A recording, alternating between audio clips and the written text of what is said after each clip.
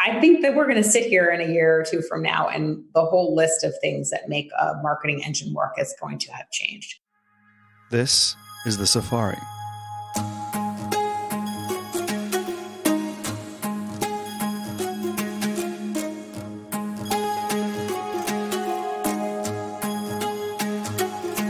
The Safari is a tour around the consumer, brand, and retailing industry. And we have the great privilege here at my company, Traub, to really be exposed to many of the great minds of the industry who are forming and shaping the future of many different parts of the consumer, brand, and retail world. And I felt it was quite interesting for us to be able to not only learn from all of those people as we do every day, but memorialize it into a podcast, which could then be shared with many of our friends and clients and you, obviously, the listener. Welcome back to the Safari. Today we have Amanda Baldwin, the president of Supergoop, who is with us today. And I have to say that it's been a long time coming, and I'm thrilled that she and I were able to find some time to talk, because really she is emblematic of what we talk about a lot here on the Safari, which is the threading of the left and the right brain and finding people who really have had an interesting track. And in this case, Amanda had a finance background, Goldman Sachs and Apex Partners, then going into marketing roles at Clinique and Dior and Strivectin, and now ending up as the president of Supergoop, probably the world's most important and famous SPF brand. I mean, literally, it's an SPF brand. That's what they lead with. And not only am I and my whole family avid followers of the brand and users of it, but huge fan as well of Amanda and everything she's done. And I must say that in her short 4 years of being the president of Supergoop, the business has grown 10 times. So she really is someone that you should be listening to. Let's get started.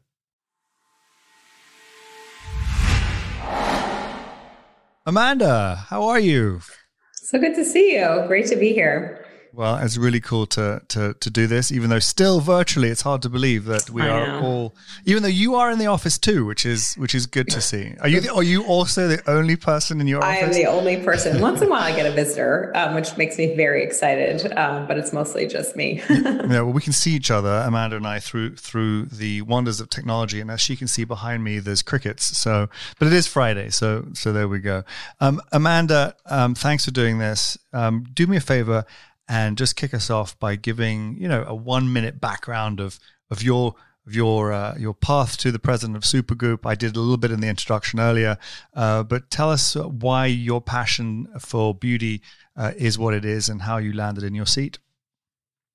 I think the place to start is I've always been a lover of brands and brand storytelling. I remember growing up in New York, and since this is the retail safari, I would walk around New York City and wonder why one store was doing better than another. And I think I was probably 8 or 9 years old when I thought about that. And the first job I ever wanted was to be in charge of window displays. And I think because that was marketing, and I didn't even really know what that meant. And so everything I've done has always come from a place of loving brands. I fell in love with thinking about marketing strategy actually in college. And decided to go to Wall Street as a place to learn what business was, to understand the financial aspect of it. Still think that way. I know we're talking about left and right brains, and I still run a marketing decision through a P&L at the same time. So that was super formational for me. And then I actually had a moment when I was an investor at Apex and investing in all these incredible consumer brands. And we were doing a pipe into PVH to buy Calvin Klein. And I looked at the other side of the table. Being, would you mind describing that for the listeners? Gosh, it's a private investment into a public entity. I think I got the lingo right. And I sat on the side of the table and I thought, I think I'm on the wrong side of the table. I wanted to be there after the transaction. I wanted to be in the room when they talked about design. I wanted to be in the room when they talked about the brand, and went and executed on everything. And that was a big light bulb moment for me, and set me really on the path that I'm on now. And I went back to business school, wrote a little essay about how I wanted to run a beauty brand one day. We can talk about why beauty and kind of the passion that I have for our industry, and have been, working through that ever since. And, have worked at what I think are some of the most incredible brands in the industry. Now I'm building what I hope will stand the test of time in the way that those have. But loved every step of it. And I think a lot of my thinking comes from the multi-dimensional aspect of my background. I think about problems from a lot of different angles and think about our strategy and where we're going. So something that I really enjoy. And this year there haven't been too many problems to think about, right? So pivot is the word of 2020, and will probably continue to be. But yeah, it's been a wild year. We're super fortunate. I feel so grateful that our business has continued to grow, has continued to thrive. Our team is doing an incredible job. The sun's still out, which is great news for us. People still need sunscreen, but we've certainly changed a lot how we communicate, what our messages are, the tools that we're using for that, and I think that's only going to continue. Mm-hmm. So we're very much, this is all about being on your toes, and not knowing what tomorrow brings. So let's talk about tomorrow a little later on. Bring us back a bit, maybe, to the origin story of the brand, and tell us how it was conceived and how sort of led with SPF was something that came to be.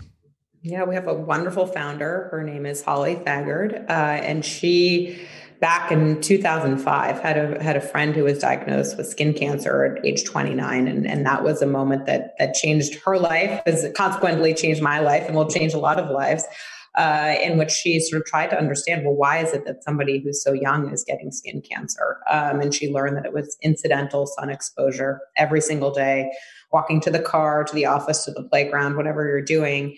That over time was causing a cancer that 1 in 5 people will actually experience in their lifetime. So it's a pretty shocking number. And she's set her life's work is to change the way the world thinks about sunscreen so that all of us wear it every single day. And we watch 1 in 5 go to 1 in 10, go to 1 in 15 and beyond. And everything that we do at Supergoop is about that. There's something beautiful about leading an organization that has such a clear sense of self, such a clear mission. And whether it's product or marketing or channel strategy, it all goes back to that. But it's like all great entrepreneurial stories, it started with a problem. And how do you solve that problem? You create SPF that everyone wants to wear. And have you done studies on change management about how does one get a population to think about SPF the way, for example, they think about brushing their teeth, doing it at least twice a day? That's obviously something that you believe in. And how do you incorporate that kind of belief system and messaging into getting a consumer to act differently? And by the way, there's been sunscreen around forever, but you have really tripled down on that message and presumably are really desirous of people not just putting it on when they go on holiday. Yeah, I mean, that's exactly it. And, we say we treat a serious subject with a smile. And I think if you go back to the beginning of this brand, the product, the messaging, the name, the exclamation point, the use of yellow, it's all to, we really believe that you can't change behavior by scolding people or scaring people, which often was the tactic when you think about sort of ending a disease, right? But you have to actually woo them into it. So that impacts how we think about product development, right? We want to create product that people enjoy using. Before this brand, people usually heard the word sunscreen, and they still do. We still have a lot of work to do and think, oh, it's this sticky, tacky mess that I put up with at the beach. So if you create a beautiful product that I actually want to wear, that changes behavior. Also, how you market, where you show up, the spirit of the brand, I think, is really important. There's a lot of science and a lot of technology that goes into what we do, but we don't talk about skin cancer all that much. We talk about it probably in the month of May, which is Melanoma Awareness Month. But for the most part, we talk about the joy and the health and wellness aspects of what we're doing. Yeah, but so you just said the word sticky tacky. So I was going to ask you what was missing. So do you believe that before Supergoop, all the brands out there were just uncomfortable? They prioritize SPF, but not comfort and maybe the touch or the hand. Maybe there are a few other things. But can you describe what was missing? Yeah. I mean, SPF was really a seasonal business, mass market business. that was really about function over, just did I get a sunburn or not, but didn't really think about the actual aspect of applying the product and the desirability of that. I think it also, another big change that we have been literally the first brand to do this was to create something that was clean.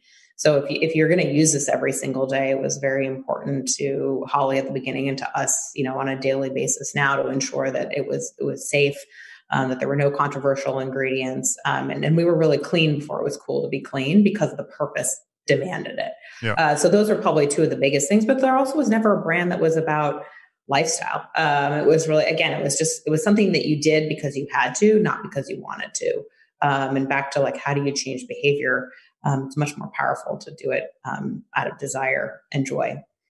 So you're we had a giggle about this before we started. Sort of people ask you, are you a left brain person or you're a right brain person? Because you're an enigma because of your background being A, financial, and B, a marketer. How do you feel that as now the president of a company, that background in one person has been helpful or maybe at times frustrating, or any sort of thoughts on that? Yeah, I mean, I guess it's the only way I know how to be. So we'll go with how it's helpful. I think it's because at the end of the day, it's my job to tie all the pieces of the puzzle together. And I think that there are pieces of the puzzle that are part of this brand that are super creative, that are very visual, that are super emotional. Whether that's a, marketing campaign or the visual or the packaging design or something like that. And there's things that are really logic based. How do you run a P&L? How do you make sure that you have good ROI on what you're doing? How do you make sure the product shows up on time?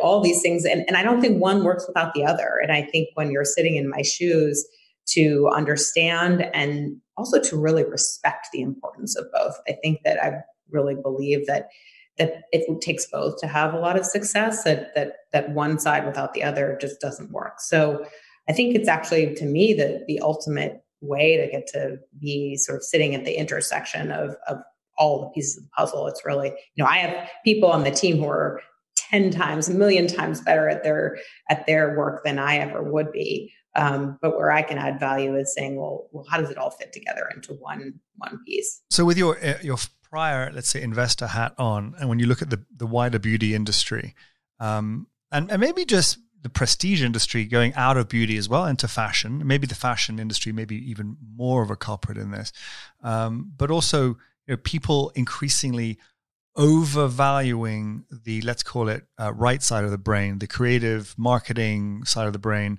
and without really the proper understanding nor caring to understand about, let's call it, the business side of the brain.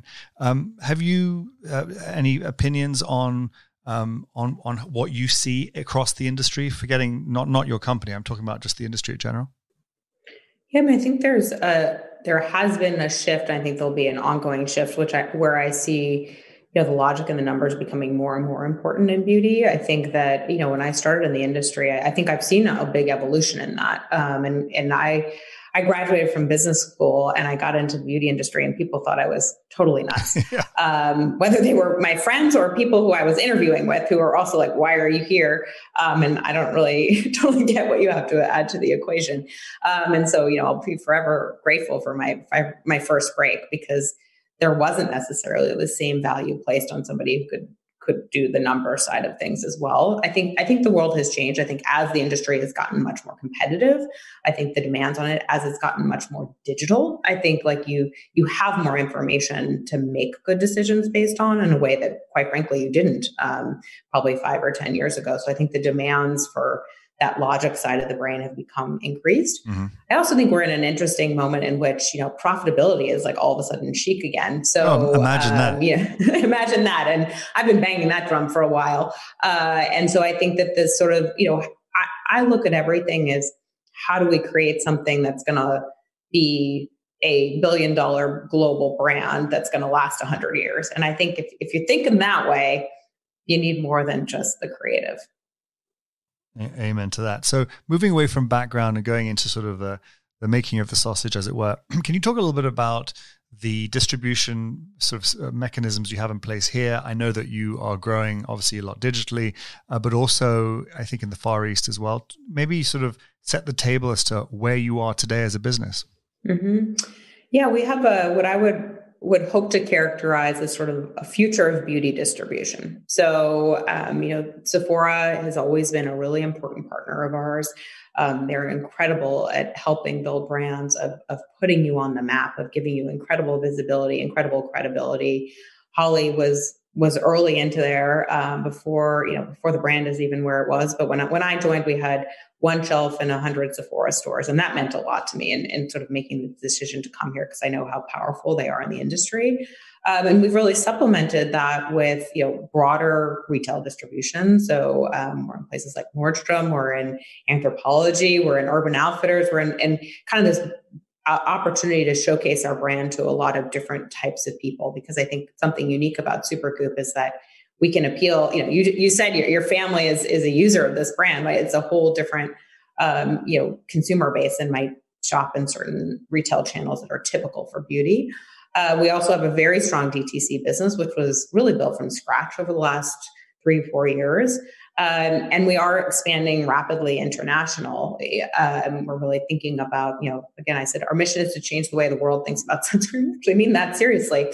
So if you do that, and we really started in Asia because we felt like if we could have our brand translate there, which is truly a market that understands SPF much more intimately, has a huge and high expectations around the quality of product, that if we could be successful there, that was just a huge proof point for us. And we've been sort of blown away and just humbled by the opportunity that has presented to us. We'll be right back. I want to take a second to explain to you why Traub is able to bring you the safari.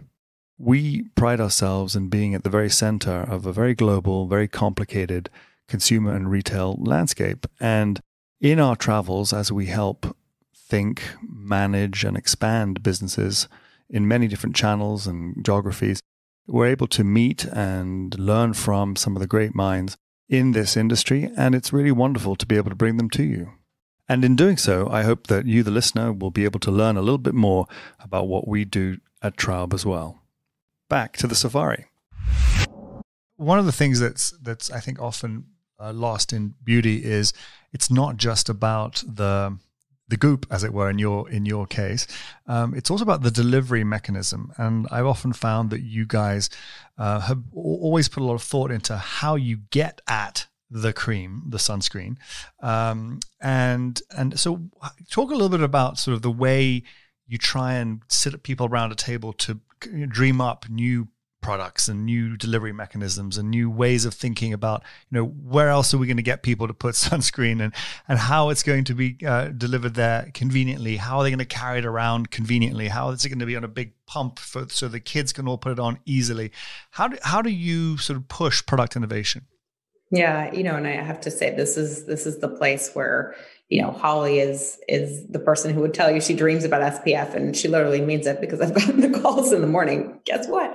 But all of us certainly contribute to that journey. And I think that the mission of the business is the guiding light, right? If you're saying, how do I get somebody to do this every day?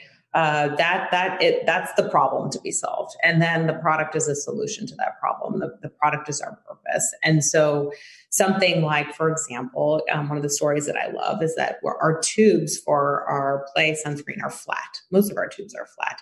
And that is so that they fit into the back pocket of somebody's, jeans or their, whatever they're wearing, easily into a backpack or something like that just makes that portability. So the answer is like, don't ever tell me you don't have it with you. Mm-hmm. And everything is often going to give me a reason why you're not wearing SPF. And then we're going to create a product that answers that question. Mm-hmm. So a lot of it is coming from sort of places that we'll dream to go that people maybe didn't even think that the world could go yet. So we launched a shimmer shade eyeshadow about 1.5 years ago. That was an answer to the question of 5 to 10% of skin cancer comes on the eyelid. Okay, well, how am I going to get somebody to put sunscreen on their eyelid? Yeah. Well, you talk to a woman and what does she do every day? She's putting, eyeshadow on. So it comes really from a problem solution type of approach. In the last, what has it been, 9 months, we've been living in this crazy pandemic world. I think there've been two themes that keep on popping up in the wider consumer industry. One is skincare, and the second is outdoor lifestyle. And those two crosshairs come into focus squarely over your business. Do you have any anecdotes or interesting stories that come from you seeing upticks in the business?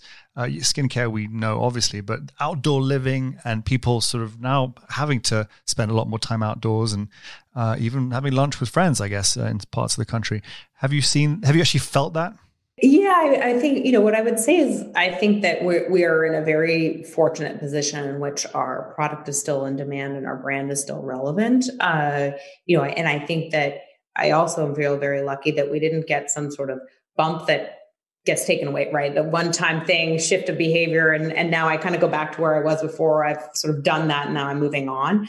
I do think we're all much more aware about, the product that we're putting on our skin, how we're treating our health and wellness, the amount of time we're spending outside. But I think that, we had to work really hard to be in that conversation. And it was an interesting moment. And it was probably around, June or something where I had somebody call me and they said, "Oh, your business must be a mess." Because the rest of the sun care category had really suffered because it was so associated with the beach and going on spring break. And like those things obviously didn't happen in the way that many of us had hoped for this year. But we had already sort of moved on and talked about blue light and, if you're sitting in front of a window all day, why you need sunscreen and the fact that you were taking your morning run. So I think some of it is about just retelling your story in a way that's relevant. I think that's what makes great brands is that they can flex and sort of bend to wherever the consumer mindset is. And that certainly has been one that's benefited us. And speaking of the consumer mindset, obviously sustainability is on everyone's tongues. I heard for the first time, actually, this expression, blue beauty, which was with the oceans at the forefront of the concern. How do you think about the oceans and other sustainable initiatives when you do develop those products? Yeah, so when we think, sustainability is really important to us. It's a huge passion point, and I think there's probably three things that we think about. One is the goop that goes in the tube, right? The decisions that you make about the formulas that you use. We were very early to be reef safe, so we were the first product out there to be oxybenzone free. And then when the regulations came out in Hawaii, we took every single formula and pulled out octinoxate. That is not a small feat or a small investment. Mm-hmm. The reason we were able to do it successfully without sacrificing efficacy, without, changing the formula feeling to consumers was because we had been working on it long before that it became a law. So we were way ahead of that. The second thing is really packaging decisions. This is where I think the beauty industry still has a lot of opportunity in terms of, how do you, a lot of this stuff is single use. So we changed all of our cartons to be recyclable, right? That was sort of but we haven't figured out tubes yet. It's a huge piece of work that we're working on. We hope to. Sunscreen makes life a little bit harder because it eats away at tubes and you kind of can't use everything so that's still a work in progress. And then there's everything else that you do in your business. And I think sometimes you can make so many small decisions. So we took out all of the inner shippers out of everything that we were shipping around to all of our retailers. And we just dawned on us, it was our head of ops who said, gosh, we're putting all these dividers between every carton to protect them as they're going through the mail. Like, I think we could get away without doing that. And a week later, boom, gone. So I think there's a lot of stuff that we try and find anything that we can do and have that in mind as we're making every single decision. So when you are doing these things, whether it's dealing with technology to re-engineer products or technology in general to enhance the experience of the consumer through digital, how do you think of technology as it plays into the industry at large, and yes, beauty specifically, even down to maybe customization of products, potentially individualized products one day? What's your take on the tech revolution within the consumer industry? I'm personally really interested in it, and I think there's so many. Again, there's probably a lot of different aspects of it. I think one of the most impactful ways is just how do people consume product? How do they find your product? And how do they figure out which one's right for them? I think that's probably and then how do they get it delivered to them, right? I think all of those, that sort of experience around product, I think has been really interesting. I think we're seeing that whether it's in media, whether it's in the retail experience, the delivery experience. I think all those things are super relevant. I think it's impacting, to your point, how much customization can you get into? I think there's, a huge amount of opportunity there. And one thing that I'm personally really interested in for our business is how does technology help create habits, right? Like we're interested in, creating a healthy habit, right? And getting you to do something every single day. So, I'm not sure, exactly how that's going to shake out, but it's something that I'm personally interested in is kind of how does technology impact daily use of product? So we're obviously in that kind of category. And speaking of habit, maybe think of subscription. We've had a whole discussion here earlier today about the subscription button on Amazon and other subscription abilities that one can find elsewhere in the industry. From a lifetime value perspective, have you guys sort of zeroed in on those kinds of opportunities to just have people keep on having it be sent to them forever? Is that actually a real opportunity? Is it small and a distraction, or what's your take on sort of the subscription button? Yeah, I think it's real. We launched something called Super Mail back in February, ironically enough, before the world changed on us. But I think we went. The reason we did it was because we said, well, is this relevant to our mission? The answer is yes, and that's always sort of what we go back to. It's not a huge portion of our. It's different than being a subscription based business, but I think it's something that we're interested in, kind of where the opportunity can lie, because I think it certainly is something that we see as a loyalty driver and again a habit driver. I think we're probably in the 1.0 version of it though right now. So as we round the horn here and get close to the end, let's talk about some futures stuff here. What's coming down the pike for you? What are you excited about for Supergoop that you feel is going to be either imminent or the hopes and dreams for the company? Gosh, I have so many. Look, I think one thing that makes me so excited about this business is that this consistent experience that I have where people say, oh, I know that brand. I love that brand. Like we just have such an extraordinary product and mission and spirit that I think everyone that we're able to bring into the Supergoop family really falls in love, changes behavior, is healthier for it. And I think that's an amazing feeling. But for every one of those people, we just, did a little bit of our first round of consumer research and, oh my gosh, we barely scratched the surface. Yeah. There's so much opportunity. And I've always believed in that's like I think it's what's kept us going through this period of time. That's what's going to keep us going and we're going into 2021, no holds barred, saying like, we can get this, we can go after this. We have the right, the right products and the right brand to kind of continue to grow and extraordinary. So we're super excited. I'm personally really excited. But I think the other thing that I'm really curious about from a broader point of view is I've watched a lot of change happen in marketing tools. And, I started in this industry in the land of department stores and print magazines and co-op. And then I watched this, and participated in this revolution and, launched Dior onto e-commerce and started its Facebook page and talking about CRM and influencers before, influencers was even a word. And I remember those early days and I remember feeling this shift. And I feel like we're seeing a shift now again. And I don't, and people have been asking for a couple of years now, like, well, what's next in marketing? And I've always been like, I think we're good. Same thing. I think that we're going to sit here in a year or two from now, and the whole list of things that make a marketing engine work is going to have changed. Some will stay what they are now, but I think there's a whole new world out there that I'm really excited about of like, what's that next toolkit going to look like? And I think it's brought on by, sort of Gen Z's coming of age, this whole year that we've lived through, how people's habits are changing.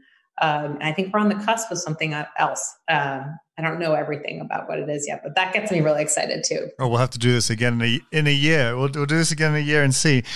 So I've been speaking to a lot of brands recently about their sort of looking into next year. As at this recording, it is December 2020, and we're staring down the barrel of a few more months of quite sort of horrific spread of this pandemic. But also with vaccines and an end in sight, there's a lot of positivity actually that I'm seeing from the business community around the second half of next year. So from the big guys, the incumbent beauty companies and other companies across consumer as well. You once told me that you had an advisor from one of your private equity firms who talked about the roaring 20s starting in 2022. Are there any sort of lights of optimism, things you want to share that give you some encouragement around this subject, specifically pandemic related? I mean, goodness, I'm not a scientist or a prediction expert, but I think what you're hearing in all of that is the resiliency of the human spirit, and I think especially if you're a leader, it's the only way to be. You have to think that way. You have to say that, and it's not just say, but believe at the most fundamental way that we are going to get out of this, and we're going to be better for it. And that is where I have my mind, and I certainly believe it. And what's the journey between here and there? Who knows? But I think it's the only way to think. I think it's important to believe in that. Well, I think that's as good enough a place as any to end. I'll also remind everyone that Amanda Baldwin here today said that profitability is chic, and you heard it here, and let's hope it happens everywhere. And Amanda Baldwin from Supergoop, thank you so much for doing the safari. Thanks for having me.